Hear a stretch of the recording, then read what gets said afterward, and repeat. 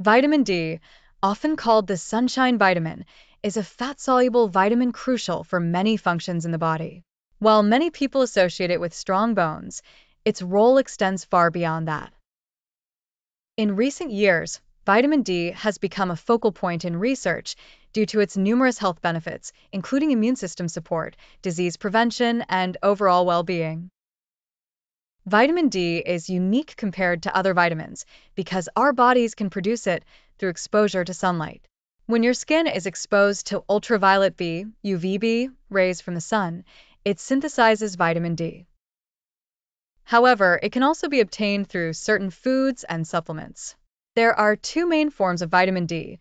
Vitamin D2, ergocalciferol, which is found in plant sources and fortified foods, and vitamin D3, cholecalciferol, which is produced in the skin when exposed to sunlight and found in animal-based foods like fatty fish and egg yolks.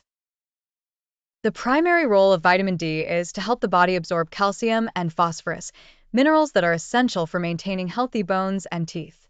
But its benefits go far beyond just bone health. Vitamin D promotes calcium absorption in the gut and maintains adequate serum calcium and phosphate levels, which are necessary for normal bone mineralization. Without sufficient vitamin D, bones can become thin, brittle, or misshapen. Vitamin D plays a vital role in the modulation of the immune system.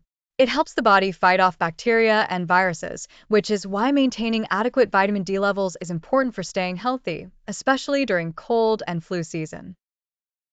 Emerging research suggests a link between vitamin D deficiency and mood disorders, including depression. This may be due to its role in brain function and its ability to influence neurotransmitters like serotonin.